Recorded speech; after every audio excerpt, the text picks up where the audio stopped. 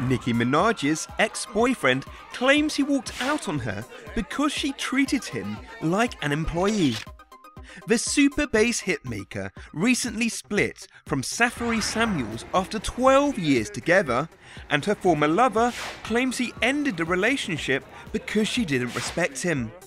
He said, "I walked away.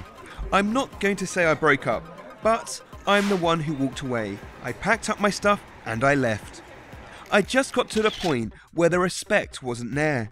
Everyone around her works for her, you know, so it got the point where it was like, I'm your man. I'm who you go to sleep with every night. I'm who you wake up with every morning. And it got to the point where I was being treated like an employee instead of like her man."